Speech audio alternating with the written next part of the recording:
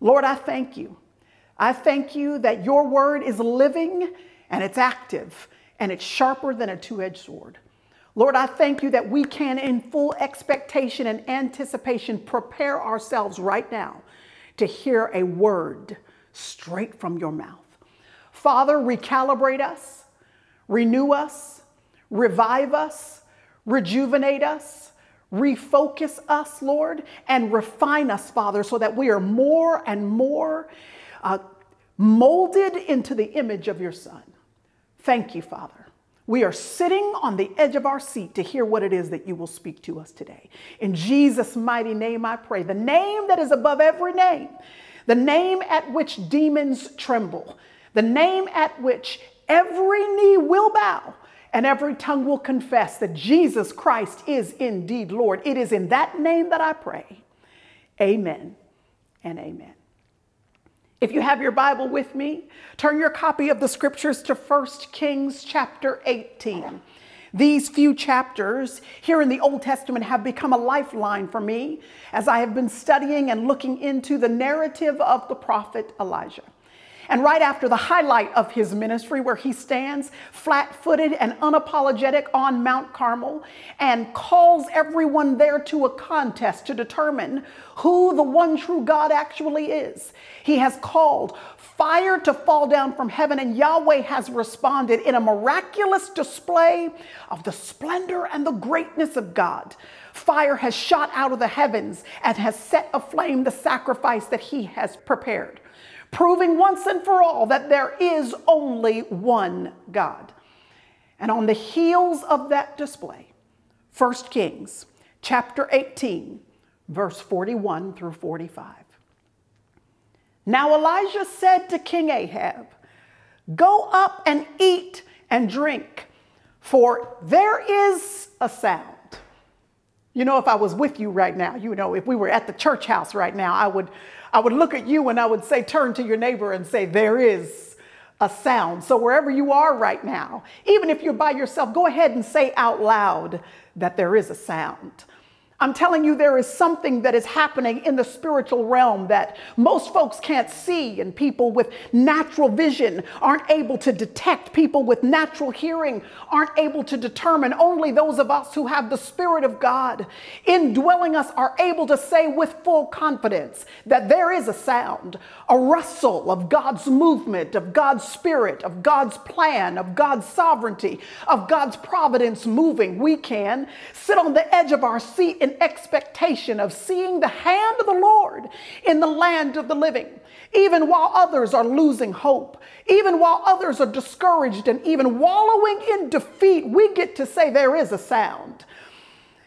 And Elijah said to King Ahab, there is a sound, and I hear that the seasons are changing. I can hear that there is a roar of a heavy shower. So the king believed what the man of God said to him, and he went up, he ate, and he drank. But Elijah, he went up to the top of Mount Carmel in anticipation of the heavy shower that he could only hear hints of in the atmosphere, in the spiritual realm. He crouched down to the earth. He put his face between his knees, and he prayed.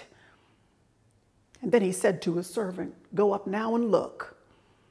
And he went and he looked and he came back and he said, I don't see anything. Elijah said to him, go back. And he told him that 7 times. And it was about at the 7th time that he said, behold, a cloud as small as a man's hand is coming up from the sea. That's all Elijah needed to know. He had already been hearing things previously, but now there was the smallest hint that God was beginning to manifest on what it was that the prophet had already detected, spiritually speaking. And so the servant said, I see something happening in the atmosphere. So Elijah said, it's time.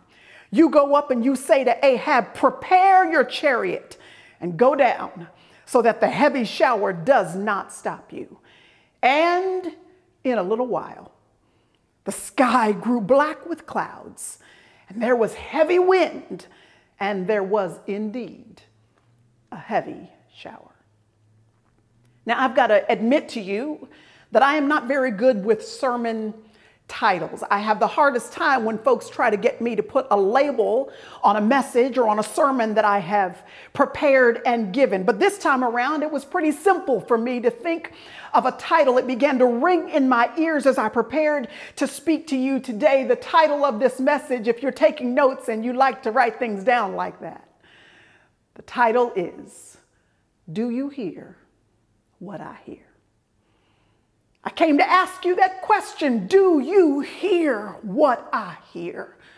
Are you spiritually discerning? Are your ears tuned in? Have you taken time to relax and to turn away from everything you see coming across all your social media feeds to tune in to the inner voice of the Holy Spirit, to His word speaking to you, to the truths of God that are lifting up still off of the pages of Scripture that have not changed, even though so many of our circumstances have changed? Do you hear what I hear? I came to encourage you that there is a sound, and the seasons are indeed changing.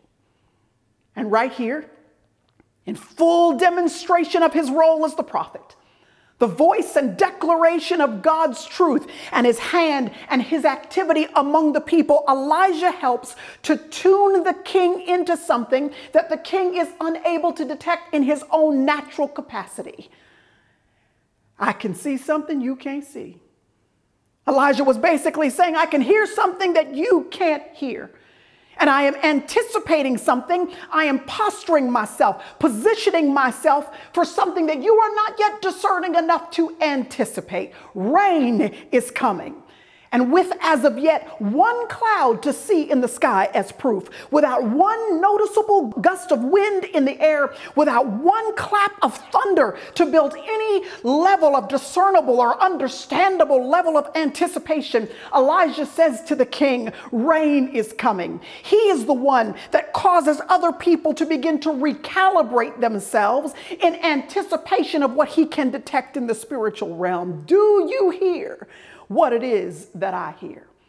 Elijah had already been told by Yahweh, way up at the beginning of this chapter, chapter 18, verse 1, God had said to him, you go present yourself to King Ahab and I will send rain. That's all Elijah needed, was a word from God. And he began to speak in conjunction with and live in conjunction with and anticipate in conjunction with what it was that God said. This is faith. When you don't have proof, but you believe God anyway. And then faith is not just believing God, but it is beginning to walk in alignment with and pray in alignment with and speak in alignment with the truth that God has declared to you. If God said it, that's enough. We should be the ones, those of us who are going forth into this new year in the spirit of Elijah, we should be the ones that, because we know the truth of God, we go about proclaiming it, declaring it, and living in alignment with it. Elijah began to declare the truth of Yahweh, even though there was no proof of rain. He began to prepare the people that were in his sphere of influence for that which he knew they did not have the capacity to discern, but that he could because he was in relationship with God. So God said it, he began to proclaim it. I want to ask you, what are you proclaiming? What are you declaring? What are you speaking to the people, the interactions that you have, the influence that you've been given, the sphere that you've been placed in, the children that are in your care, the spouse that you have, the ministry that you are leading, the company that you are beginning to develop and foster? What are you declaring? Despite the pandemic and despite the global catastrophe and despite the cultural unrest and despite the political unrest that is around us, this is not denial, this is not avoidance, but it means that as those of us who are going into this here in the spirit of Elijah, we recognize the issues, we see the crisis, we're very aware of the concern, but then as soon as we recognize it, we immediately do what Hebrews chapter 12 says. We pivot our attention and fix our eyes on Jesus. We know what it is that God says, and we begin to proclaim it. Out of our mouths, we speak the truths and the promises of God. This is the example that we see set by Elijah here. And I don't know if you've noticed or not, but we are living in a day and an age where you and me, brothers and sisters, we're going to have to go forth in the spirit of Elijah, where we are unapologetic about the truth of the God that we serve, where we, just like the prophet Elijah, we refuse to side with the majority, because everyone else around him would have looked at the cloudless sky and would have told him that he was crazy for believing that there was a sound of a heavy shower that was on the way. He didn't side with the majority. He wasn't trying to be politically correct. He wasn't trying to garner the applause or the appreciation of other people. He wasn't interested in how many likes he was going to get on his Instagram feed. This is what God said, so this is what I'm going to say. Not only did he not side with the majority, he didn't even side with his closest companion, the servant who was with him, who kept coming back. 6 times he kept coming back and saying, I don't see anything. I don't see anything. I still don't see anything. There are still no clouds in the sky. There is still no meteorological evidence that there is going to be a shower that is going to break through the heavens. 6 times he was told by his closest companion that nothing in the atmosphere was changing. But Elijah did not speak in conjunction with the majority, and he didn't speak in conjunction with even the evidence that his closest friend was saying to him. He sided with God's word. What it was that God said, he brought that perspective to bear to everyone that was in his sphere of influence. Even the person that had the most power in the culture at the time. He did not go to the king and water down or sugarcoat God's word. He went with boldness, with clarity, and without apology and said to him, let me tell you what God said. Let me tell you what it is that I have spiritual ears to hear. I ask you, modern day Elijah, what are you proclaiming? What are you declaring? I'm asking you, what are you speaking to yourself when you look in the mirror and it looks like life is caving in all around you? There are dilemmas and discouragements and issues that are not only plaguing our culture, but underneath the roof of your own house. There's grief and loss and struggle and division and hurt, and you feel overwhelmed or maybe very underwhelmed by the state of your life right now. I'm asking you, are you declaring to yourself what it is that God says regardless of what you are contending with? Open up your mouth and say what God says. And then I'm asking you, what are you saying to your spouse? I'm asking you, what are you saying to your children, your sons and your daughters? Listen, I drive my children nuts. I think I've told you this a couple of years ago, the last time that I was able to be in person with you speaking. I told you that I say to my boys very regularly what it is that God's word says to be true about them. Even when I can't detect it, I can't see it. And maybe as a mother, I'm quite discouraged by what I see them doing and saying and the decisions that they're making in these teenage years. And I worry and concern myself with whether or not these things that I know God has declared to be true about them as men of God, whether or not I'm going to actually see them manifested as they mature. Even though often I am very concerned about that sometimes, I still look them squarely in their eyes and I remind them about what God says about who they are. I remind them that the Spirit of God lives on the inside of them. I remind them that they have already been given the victory. I remind them that they are forgiven and that they are free. I remind them that there is therefore now no condemnation for those of us who are in Christ Jesus. I remind them, looking at them squarely in their eyes, I remind them that 2 Corinthians says that they have been made competent. They are qualified by the very Spirit of God. I remind them of what God says. I'm asking you, are you making it your business, your priority to proactively remind the people in your sphere of influence about what you spiritually have ears to hear and what God by His Spirit has given you spiritual eyes to be able to detect? Your sphere of influence is waiting on you. You're the carrier of the Word of God in your house. You're the carrier of the word of God in your ministry and to the people that the Lord has entrusted to you. Pastor, Bible study leader, women's ministry leader, as you lead, as you continue to influence those people, entrepreneur that you have employed. You're the one that's going to set the atmosphere and set the tone, because you walk in with a proclamation of what your God has said. And you don't sugarcoat it. You don't water it down. This ain't a popularity contest. You came to tell folks what your God has said.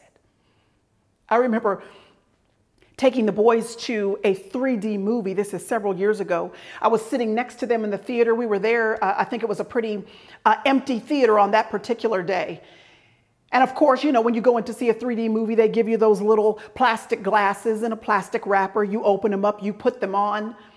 And I remember sitting directly next to Jude, our youngest son, and he's watching the screen just like we all are. And after about 10 minutes or so, you know, we're in the previews, and now they're coming toward the time when the movie's about to start. And my youngest son reaches over and taps me on the shoulder and says, "Mom, I don't really like this movie." And I said, "Buddy, why don't you like the movie? What's wrong with the movie?" I looked down at him just as he looked back at me to say, "Mom, the screen is blurry." I tried to peer through the darkness to get a closer look at my son's face and realized he did not have the glasses on. I said, "Buddy, you realize that the glasses they gave you, remember there's a little package. Do you have it?" He looked under his seat. It had dropped on the floor. He picked it up. I said, "Buddy, you got to open up that plastic wrapper. You got to put those glasses on. Those glasses make it so that this film can be clear. If you're not wearing them, if you're not viewing it through the perspective that the filmmakers have given you access to, then all you're going to see is blurred vision visually. All you're going to be able to see is chaos. You're not going to really be able to lean in and see the true intent of what the filmmakers had in mind." But my young son didn't recognize that. It took someone older and wiser with a little experience, who'd been around the block just a little while, who'd been in 3D movies before, to show him what it was that he needed to fit himself with in order to have the right perspective to see this clearly.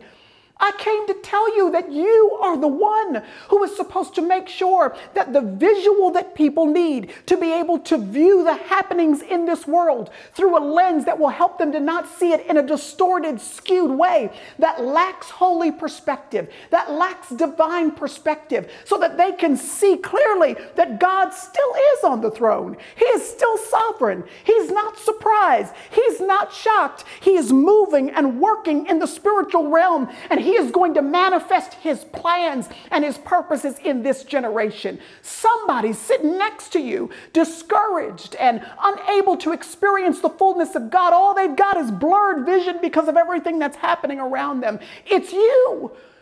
You're the one upon which the spirit of Elijah rests, so that you can proclaim God's truth and help them shift their perspective. There is a species of bird, it's a crane actually, a species of crane that has as its natural tendency to squawk as it flies. It's just natural for this particular crane.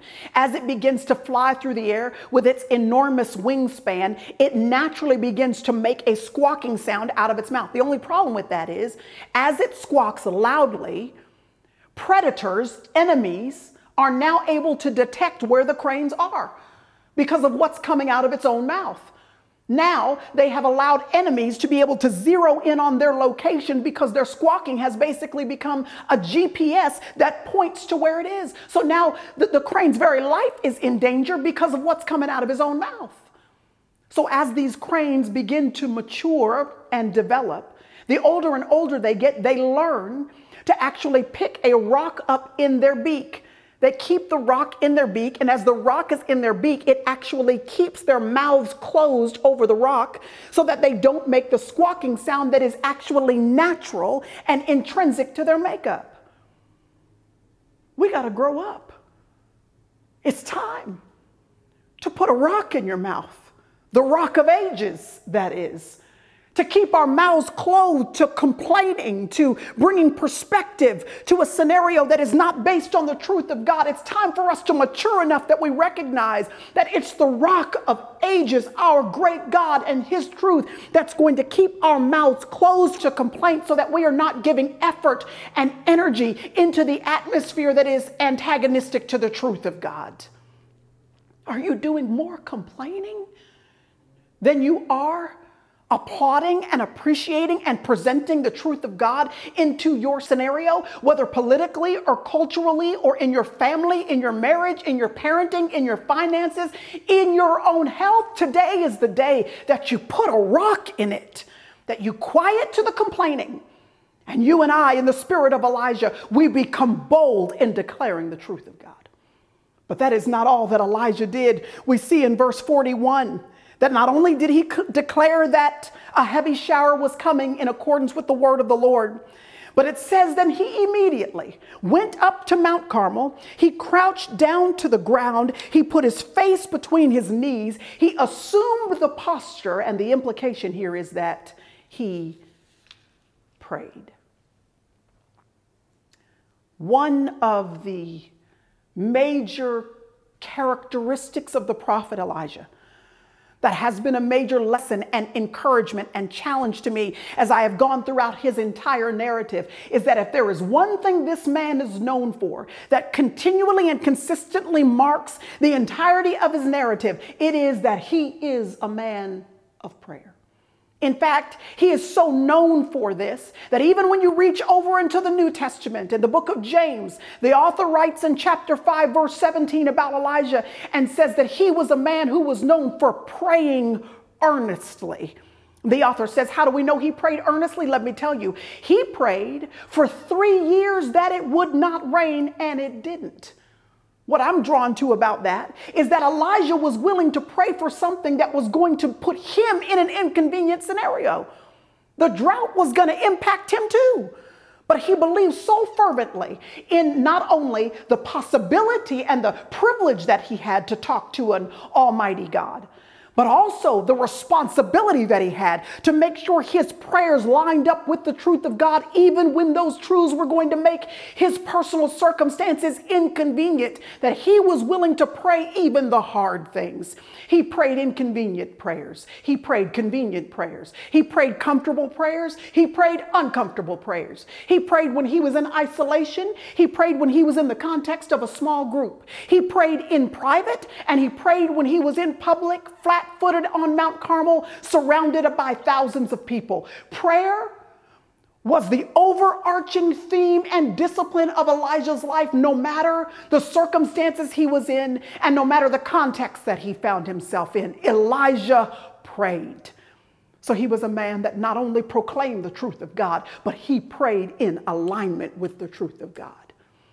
I want to ask you about your prayer life. I want to ask you that even as you and I know and absorb and intend to speak God's truth to others, I want to ask you, are your prayers laced with the promises of God? Have you gone into the scriptures to determine what it is that God has declared to be true about you and your circumstances? And then are you lining your prayers up so that literally some of the words that come out of your mouth in prayer are actually exact replicas of that which is written down in the text, because you are praying in alignment with the truth of God? Pray. But don't pray haphazardly. Don't pray casually and without intentionality. Pray in alignment with the truth of God. This takes attention. This takes forethought. This takes intentionality to make sure you know what the promises of God are so that you can line yourself up in prayer with what it is that God has already said. Someone asked, why do we pray when God has already promised it? Why do we waste our breath in prayer when if God has already promised it, if he's declared it, if he's going to do it, then why pray? The reason why is because prayer is the key that begins to unlock the resources of heaven so that they are unleashed onto the landscape of our earth, of reality. Prayer doesn't manipulate God. It just gives us access to the things that God already plans to do for us anyway. Prayer is this beautiful opportunity that he gives us to be a partner with him in seeing his kingdom come and his will being done on earth as it is in heaven. Our God has given us the key to work with him, to be in conjunction with him as his purposes are unleashed on planet Earth. Why wouldn't we use a key like that? So when we see and hear and understand God's promises, it shouldn't dull our prayer life and make us lazy in prayer. Instead, it should ignite our prayer lives with an extra measure of confidence and assurance that we would otherwise lack. Now that we know God's promises, instead of floundering in our prayer lives, now we've got some concrete truths to rest what we're saying on. God's promises then become a roadmap for us, a track to follow so that our prayers are actually rooted in something specific. God's promises become an arrow that point us in the right direction, and in and of themselves, those prayers actually then become the destination too. You don't have to know the details of how everything is going to work out, but you can base every single prayer directly on the promises of God, because he is not a man that he should lie. Elijah's example shows us that we got to go forward and proclaim what God has said. Then we've got to pray in alignment with what God has said. But then verse 33, Elijah gets up out of his prayer closet, so to speak, and he says to the servant, "Go up now and look." Go look. In this new year, if you and I are going to move forth in the unapologetic spirit of Elijah, we're going to have to be people that not only proclaim the truth of God and not only pray in alignment with the truth of God, but you and I are going to have to be people who proactively go look for what it is that God is doing in the atmosphere around us. We can't be so cooped up in prayer. Yes, we must prioritize it, but we can't be so cooped up in prayer, narrow in prayer, that we then don't go look for traces and hints of God's handiwork around us. Throughout the regular rhythms of our life, we have to keep our eyes peeled toward the horizon so that what other people might call coincidence, we can see has the hand of God all over it. So that when people are discouraged because it seems like God is not answering, we can see the faintest hints that God is moving, that God is still operating, that in the spiritual realm, he is up to something that is going to be manifested soon. We have to be proactively engaged. Our spiritual sense is heightened so that we are able to detect the movement of God all around us. Practice watchfulness. Pray, and then go look.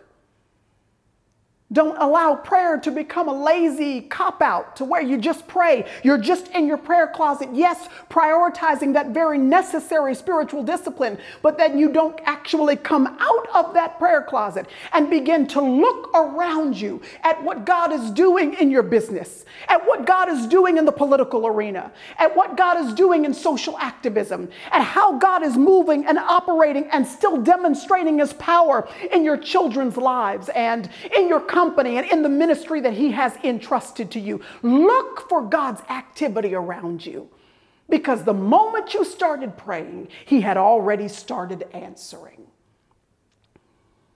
And you know, sometimes, another observation, sometimes because you are so struggling to contend with the discouragement that you may be feeling.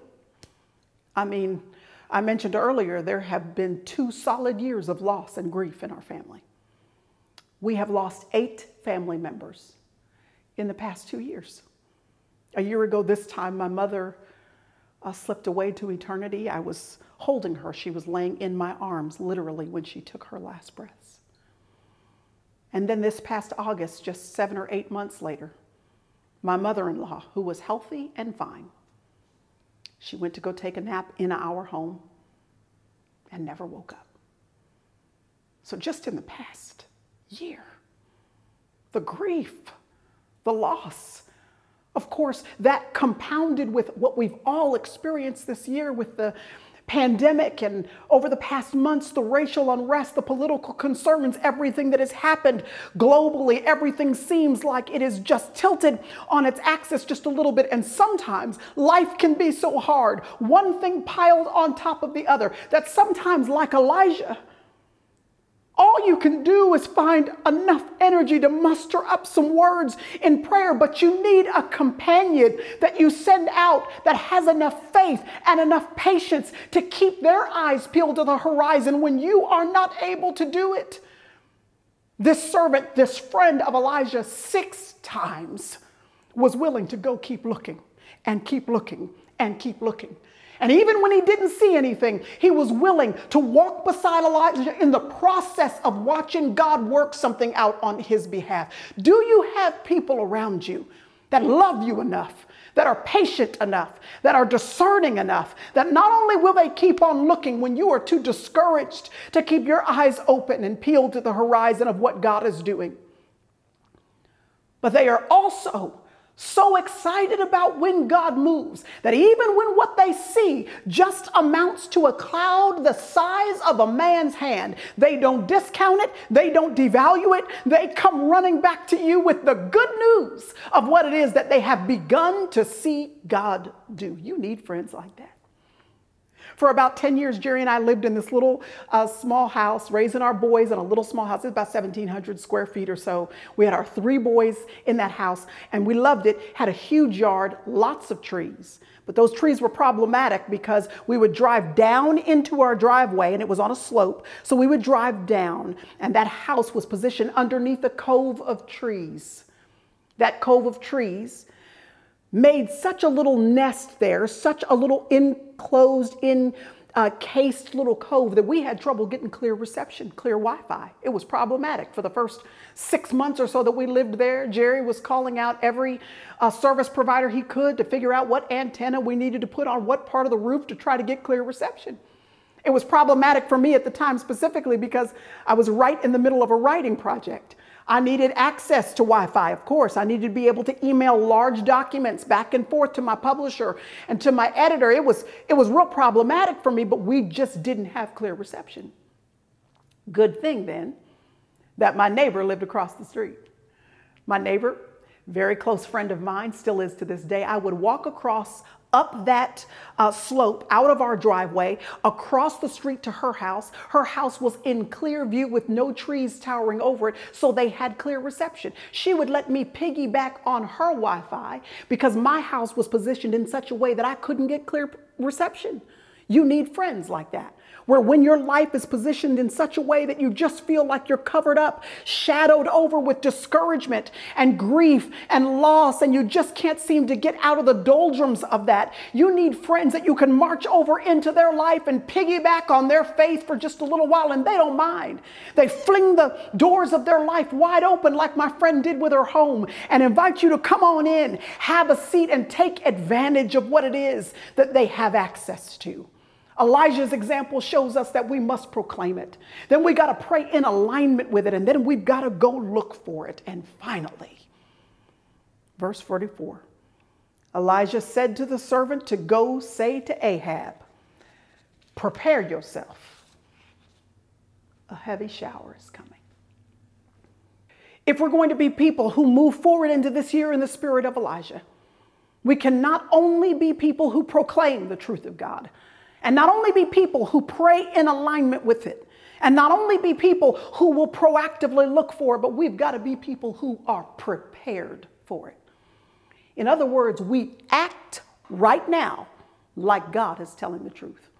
We take our umbrellas out, preparing ourselves for the rainfall that we know is about to come, even when nobody else has their umbrella ready.